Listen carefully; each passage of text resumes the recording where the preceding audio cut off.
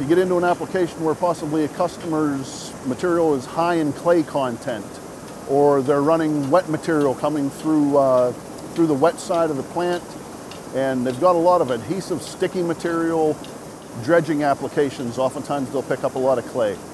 There are different applications out there where you'll run into sticky material.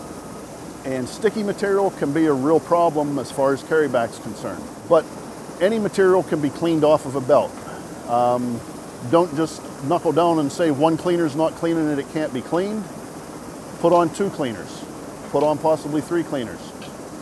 That's going to be your big saving grace on sticky material, getting it off of the belt and making it continue in the flow of the material down the belt line, transferring to the next belt, transferring to the next belt, keep it going until it's out of the plant on a truck and making money. If you do run into a sticky material application, one of the most important things with any primary is keep it mounted below the 3 o'clock position. Oftentimes you'll go out and you'll see where customers have installed a cleaner above 3 o'clock and it just builds up with material on top of the blade and causes additional wear, causes the material not to flow, particularly with sticky material. It'll build up and turn into a big sanding block against the belt, wearing the cover more so than the cleaner blade. So the cleaner has to be installed properly to function properly. As we come back down the belt line from the head traveling towards the tail, one of the things that you want to look at is the counterweight and the bend pulleys. That's going to be a dead giveaway on any amount of carryback, any amount of cleanup. We can see on this one, we've actually added probably, I'm going to say another 1,500 pounds to their counterweight because there's a big pile of carryback on there. The material's heavy.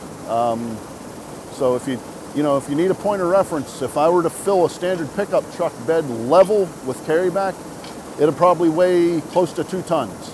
You always want to keep your counterweights clean, and the way to do that is by putting the cleaners on at the head and keeping the material from ever getting there. So if you do have a sticky material and that sticky material is building up on there, just look at more cleaners.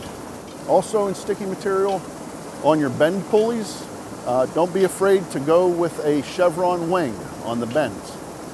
Having less contact with the belt will cause less material to stick to the pulleys.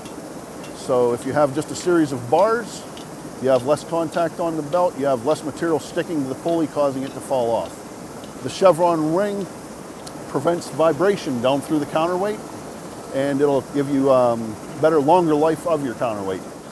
Pretty much in every application out there, if you see a wing pulley, a chevron wing is going to be a better application just because it eliminates the vibration. We've talked about the vibration in the counterweight. It'll also help you out in your load points. It'll help you out pretty much anywhere.